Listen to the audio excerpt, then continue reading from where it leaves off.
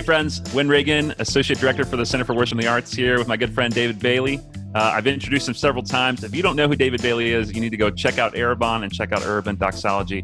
But today I'm talking with David about songwriting. We're continuing our conversation, thinking about songwriting and how to become better songwriters. Yep. So David, our question today, there are a lot of people. There are a lot of people writing worship songs. A lot of amazing people writing amazing worship songs.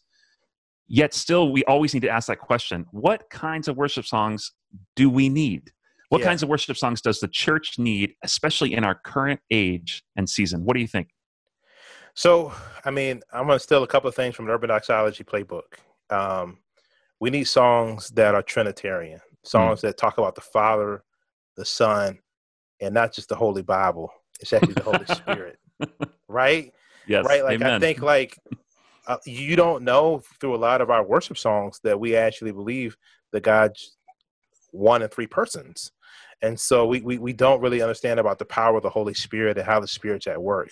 And so that's one of the things. We talk about the Father, we talk about the Son, we don't talk about the Holy Spirit. So we try to be Trinitarian in our songwriting.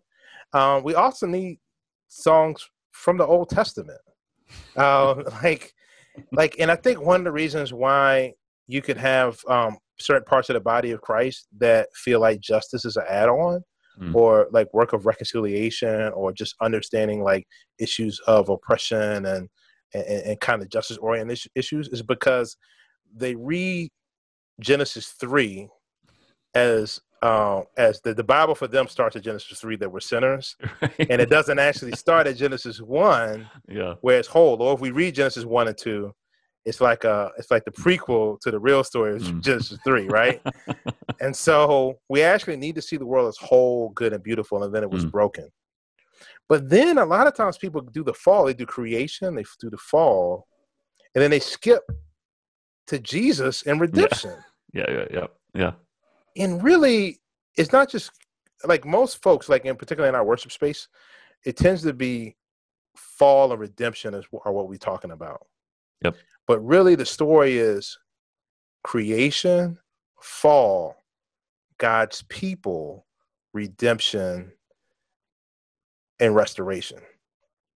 And so it's like redemption is looking like God started to redeem, like redemption started through God's people in Israel. And then there was a lot of failure that happened in that space, a lot of ratchet stuff that was happening in that space. And then there was a need for a Messiah named Jesus to redeem like these people that God started this process of redemption, but it wasn't completed.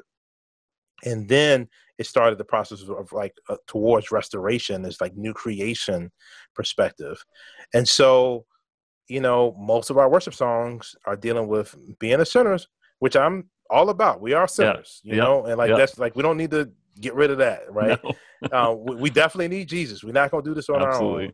We definitely need redemption. But I think songs about creation, songs about God redeeming through God's people, and like just pick a book in the Bible in the Old Testament, right? Like if you want to talk about faith or you want to talk about grace, you want to talk about love, just pick a genre, any book in the Old Testament, and just try to write us a thing out of like Nahum, try to write a thing out of Jonah, or try to write out of Ruth or Esther, and just kind of see what you come up with out of this perspective. And then like new creation, I think, is another topic that we need more songs written about. That's great. It's great. It makes me think think about the story of redemption. Of course it starts at the beginning and you have the curse given to Adam and Eve, but yet Eve, the heel will crush the snake's head. You think about Abraham, who's given this covenant promise, like your descendants will be more than these stars. And from you is going to come, right? The Messiah. So Jesus is a person as an individual, but Jesus is also part of a people that's been stretched over time and space. So. Yes. And I think this is another thing you even thought about, like with Eve. God is not, women are part of the reflection of the image of God. Yes. So I think about things of like, in God, we move and have our very existence. It's an image of a womb, right? Mm-hmm. So we oftentimes have a conversation about what can women do that men can do or can't do, right? And that ends up being like, and I just think that's a wrong conversation to have. I think the conversation we need to have is like, what is the feminine image of God? Where are feminine like images of God? So there's like God represented as a mother, God's represented as a midwife, God is represented as a mourner, God is represented as a mother eagle, and even kind of ideas of protection and a kind of maternal way of protection. And so, I think these are biblical. Like I don't think we need to make stuff up. I think we can like look at the text. And I think there's like a lot to explore as feminine images of God, because women are made in the image of God, and we need to sing. I mean, and I think it's Psalms 131 says, "As a weaned child, like I draw close to you." And so, like, what are some gifts in that particular space that you could explore who God is, and what does it look like to rest in a mother's arm, right? Like that. I mean, yes. I mean, that seems like that's kind of what Psalms 131 is about, right? Yep. So, I think there's a lot to explore in the text that we can go for.